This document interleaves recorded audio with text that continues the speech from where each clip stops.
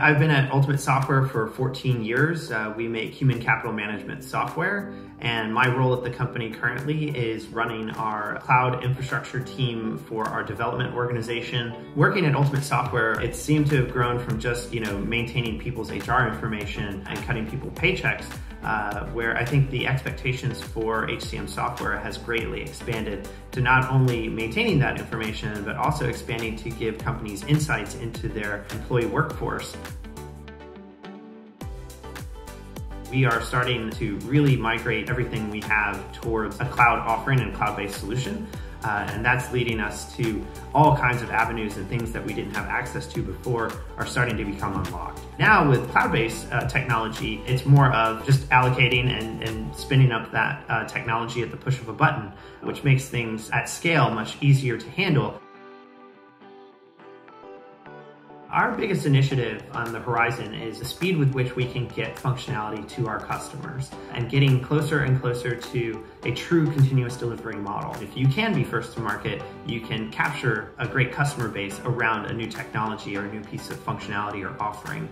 So having a lot of things, as many things automated as possible is where we found the ability to keep things secure, as well as making sure that people don't get in the way of development. UltiPro is a comprehensive human capital management software that allows you to maintain an employee life cycle from recruitment all the way to retirement. So having the ability not only to recruit your best talent, to give them the best onboarding experience possible, to run the fastest, most accurate payroll engine on the market, all the way through facilitating benefits and offerings to your workforce.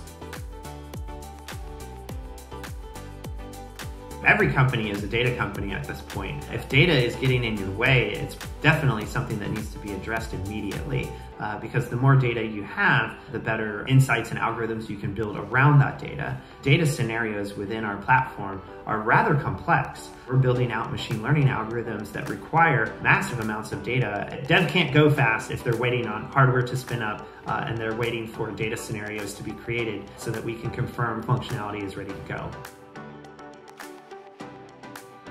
Fostering our relationship with our entire global security team has been paramount to a lot of success, right? Because we take our data privacy and our customers' privacy very, very seriously. So the ability to deal with the massive amounts of data that people are putting into our system and that we are generating via those insights, it's challenged us technically to really innovate and advance the way we are managing these systems, and also moving forward how we will scale up in the future as we expand our customer base.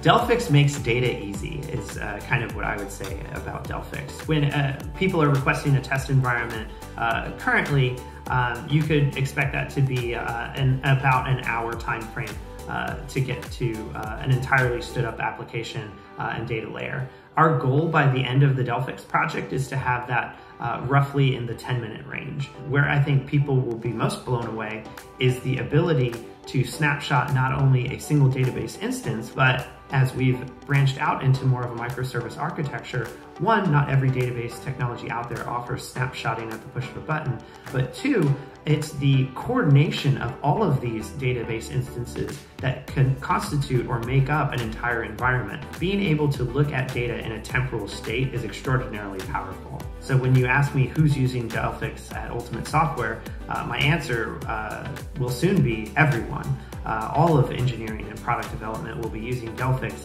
under the hood. As I throw out things like, I want an environment to stand up in 10 minutes or less. Most people, when I said that the first time, thought I was crazy.